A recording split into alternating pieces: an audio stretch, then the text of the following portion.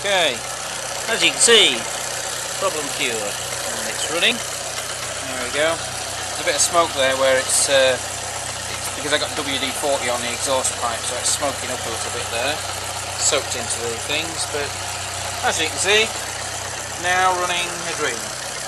Yes, timing was slightly out, so we reset it, and now it's running okay, which is good. You can see, get around the back. There we go. There we go. One pretty perfect exhaust note. There we go. That's on an idle. Hey! I kicked the fan in. This is also good. There's the fan. Okay.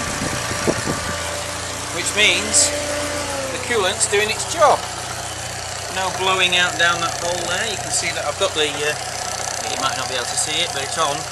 Not blowing water out. I don't know about how much water there is in. But the fan kicked in and cooled the engine. If I open that, it's probably going to splurge everywhere, so I'm going to stop that.